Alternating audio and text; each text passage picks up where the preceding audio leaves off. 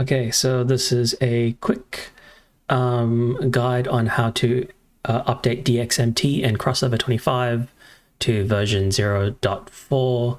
As you can see here, we've got experimental support for NVIDIA-specific extensions, DLSS to MetalFX, which is pretty exciting, and support for geometry shader. So I'll leave a link to this. I believe it's called a GitHub artifact in the YouTube description. You can just download it from there. But once you open this link, go down to assets, and we want this file here, DXMT v0.40. Just click that to get it downloading.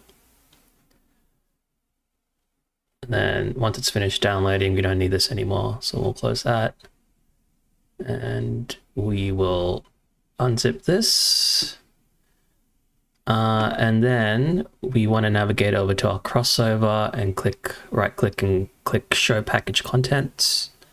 Click on contents, click on shared support, click on crossover, go to lib, DXMT. And here is where we want to copy over these things. Click apply to all, click replace, and you're done.